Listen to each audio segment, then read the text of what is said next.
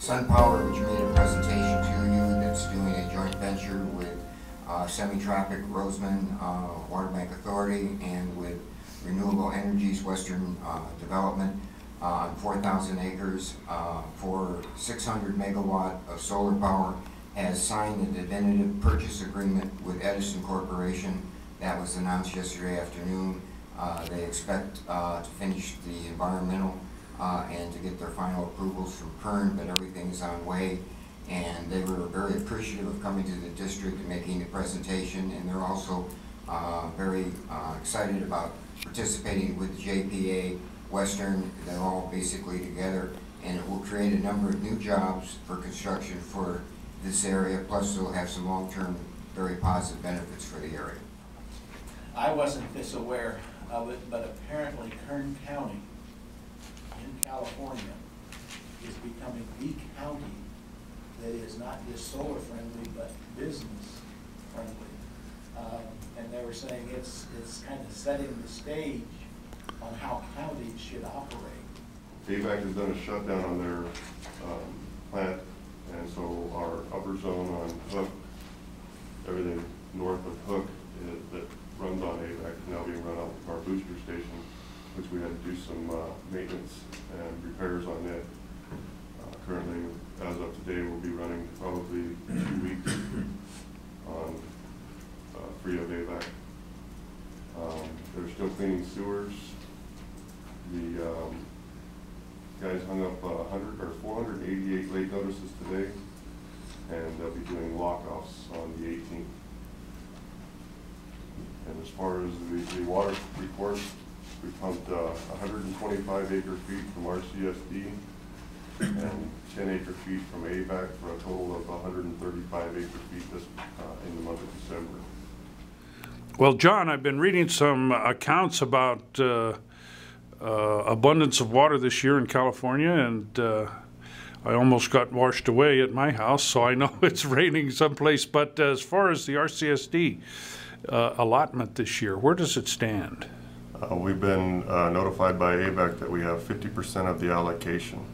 Okay. So our allocation is 1,500 acre-feet from AVAC, and we're guaranteed, half of that for sure. Okay.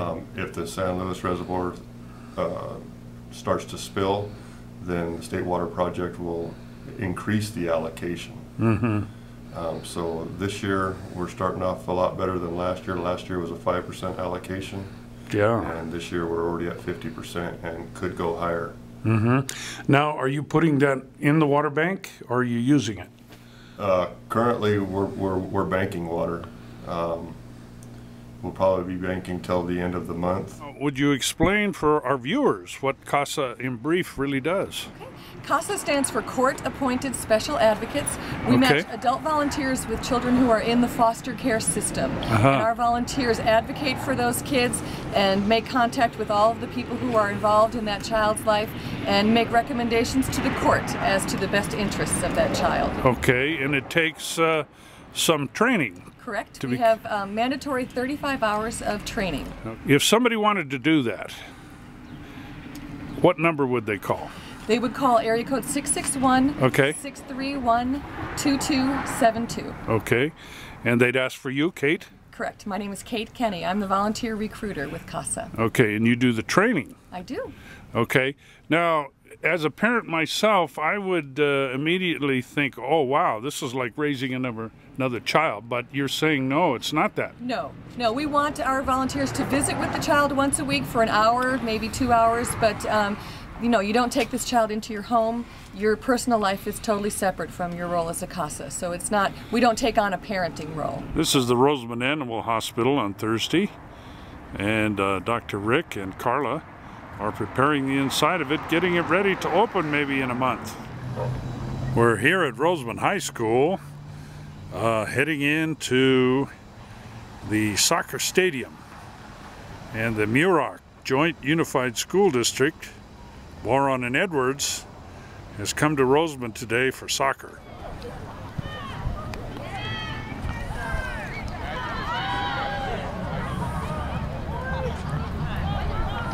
Here come the runners, varsity boys. onto the field,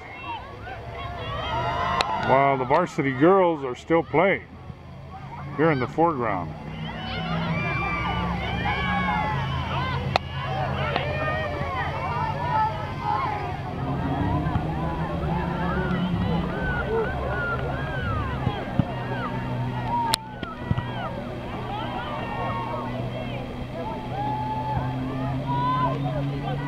The girls' game with 5 minutes 44 seconds. It's home 1, visitor the scorekeeper. Yeah.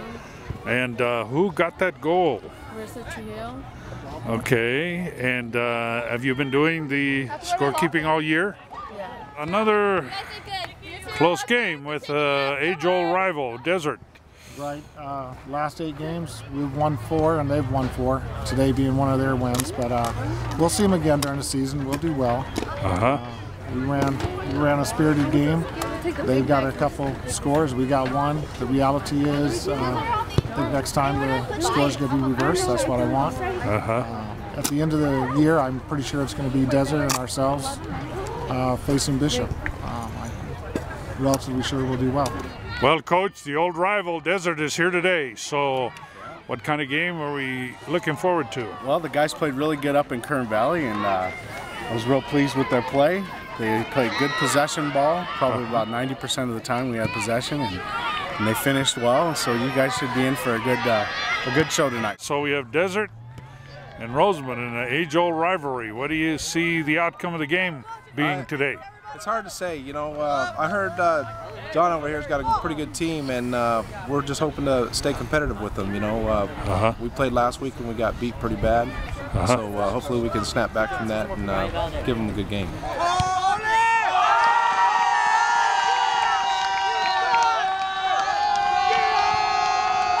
Well, the runners got one on that one.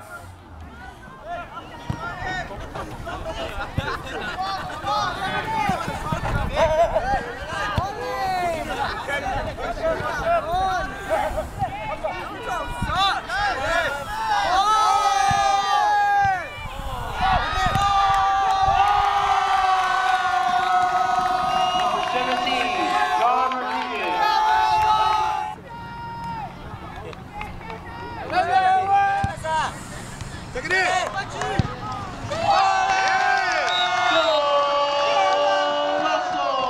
24 left. Pocky kicks in, even another goal. So that makes it 3-0. Runners over the Scorpions.